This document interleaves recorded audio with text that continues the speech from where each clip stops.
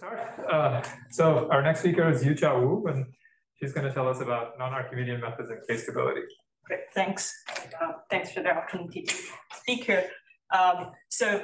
Before I start, let me briefly explain the title of my talk a little bit, and I'll get into the story. Case stability is some purely algebraic geometric notion that governs, on the other hand, the existence of certain canonical metrics in the world of complex manifolds. And this is a subject that has been extensively studied over the last decade or so, and more maybe over the last 5 years. And so hopefully I'll be able to cover one specific aspect of it, but certainly not all of the story.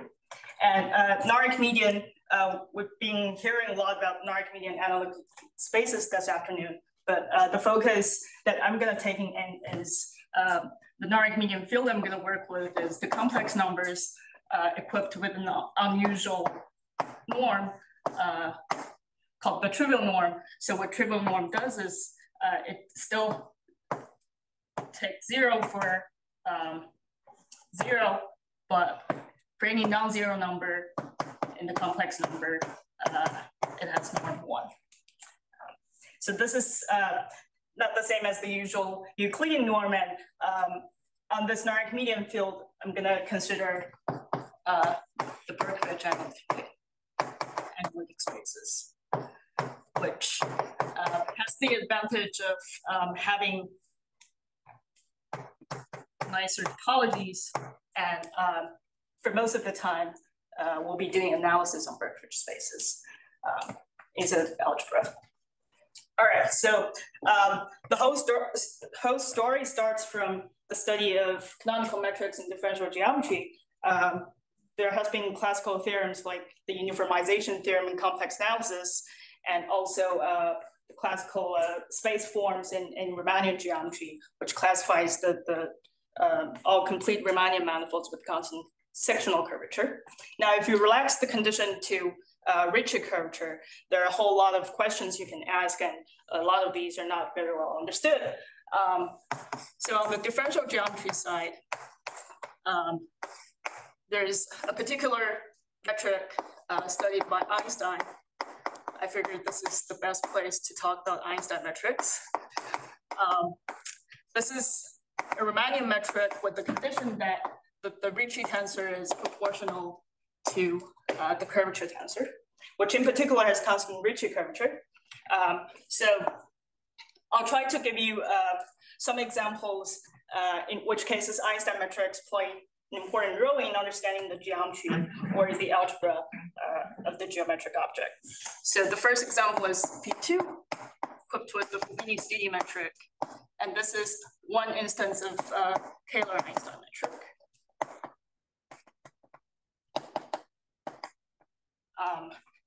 And if you take the affine cone over P2, and you take the flat metric on it, this is the usual flat metric, then this is a particular case of Calabi-Yau, in other words, Ricci flat Kähler. And it's also a cone metric in the sense that there's an underlying Riemannian structure. So the underlying Riemannian structure is an odd-dimensional real manifold, in this case being S5, equipped with the round metric. So the cone, it's a cone in the sense that this metric in polar coordinates is really a metric cone over S5. So in polar coordinates, you can write down something like this. And this S5 I'm writing down is a special case of the so-called Sasaki-Einstein metric. So the Sasaki structure is a structure, contact structure on odd-dimensional real manifolds and somewhat similar to Kähler. By definition, it means that the metric cone is Kähler. All right, so the study of all sorts of Einstein metrics have been of interest because it's known that, for example, on Fano varieties, they do not always admit a Kähler-Einstein metric. And a typical example would be, call it B. This is P2 below the midpoint. This does not admit a Kähler-Einstein metric. But if you're willing to take the affine cone over it,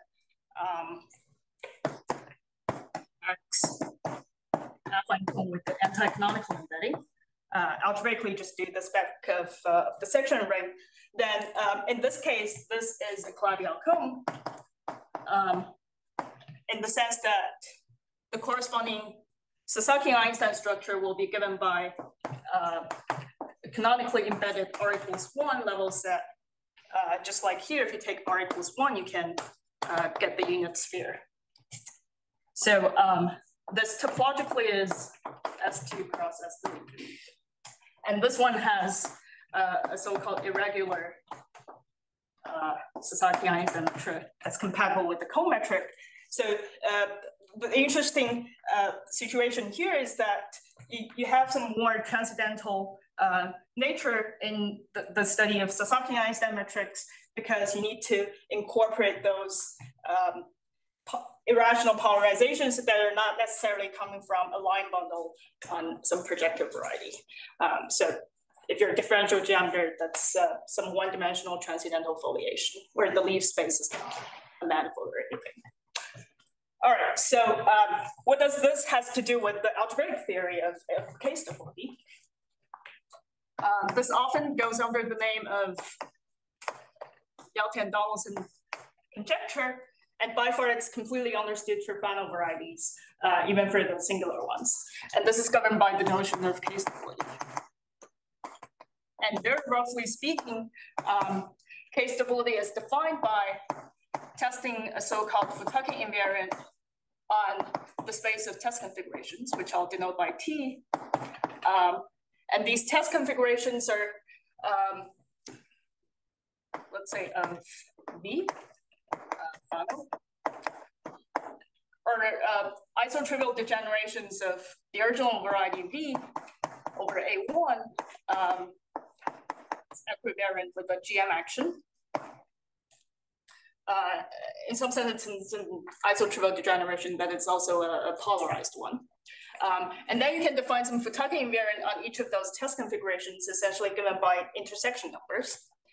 And K-stability is defined by demanding Futaki invariant to be non-negative or positive, depending on the actual definition you're looking at on the space of test configurations. Now, from the point of view of birational geometers, people want to classify objects by looking for minimal objects. And so a sample theorem, and in fact, the crucial theorem in understanding the K-stability theory for Fano varieties is this equivalence established by Li and Xu, that you don't have to test all test configurations.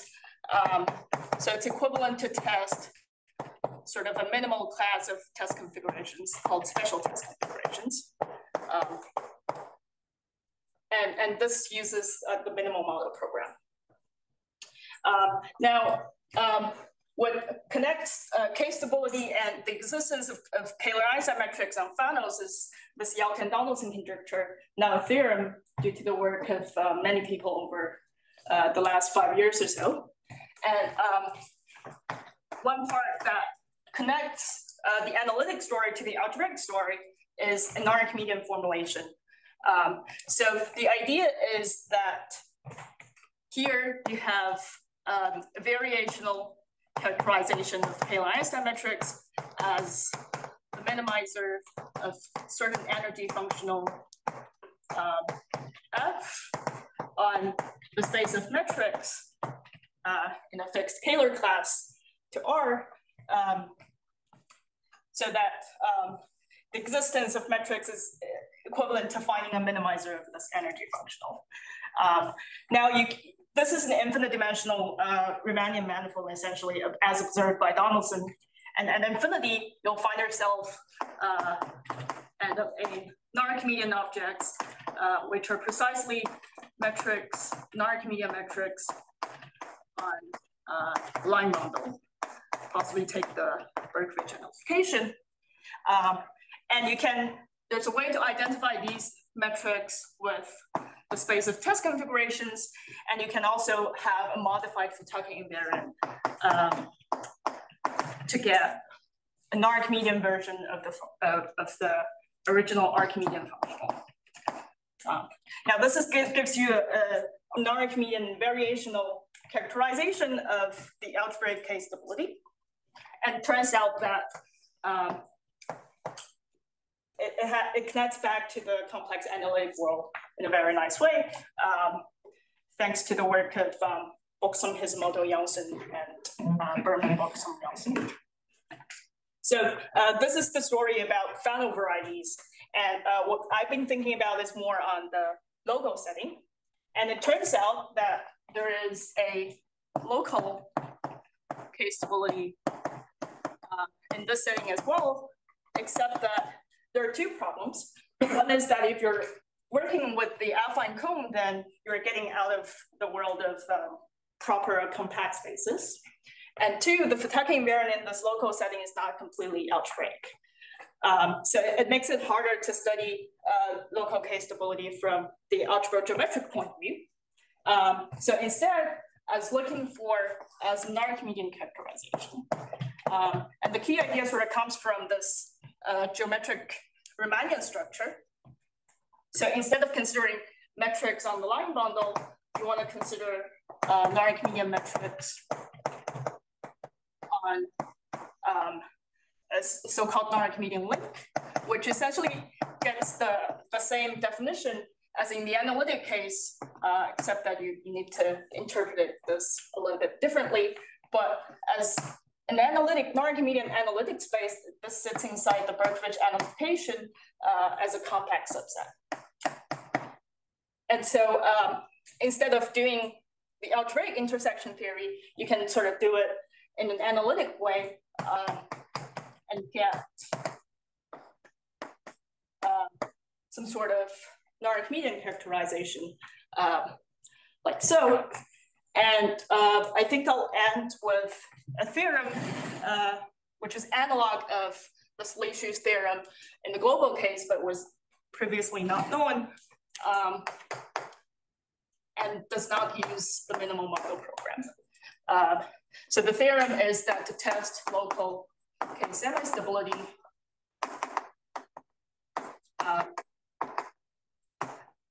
it's equivalent to test those special test configurations. So it's the same as Futaki invariant being negative on special test configurations. All right, guess I'll stop here. Thanks.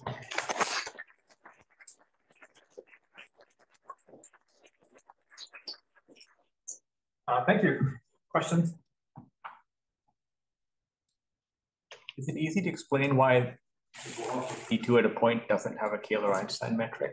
Yeah, there are various obstructions. There's some like topological or group theoretic obstruction to this. So it's a necessary condition that if you have a Kähler-Einstein metric, then the automorphism group has to be reductive.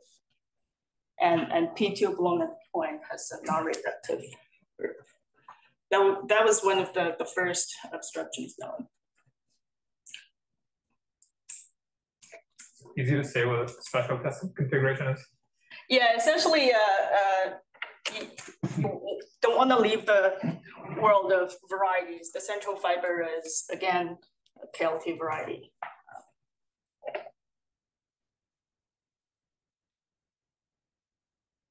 Under the isomorphism you gave, like spatial I mean, you say H like not this one? Yeah. Yeah. Like what direct interpretation? Yeah, I think this essentially corresponds to, well, there's no precise statement about that because this one cares more about it doesn't care that much about the special test configurations, but I think one way to think about this is that these are essentially metrics defined by a single valuation. That corresponds to the central fiber. The central fiber induces an evaluation of the test configuration that restricts back to evaluation on variety. sorry, and is the construction to go from HNA to T just like you take the filtration that you get from? Yeah, I do the Reese construction. Thanks.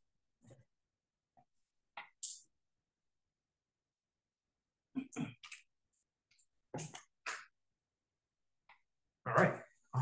Thank you very much.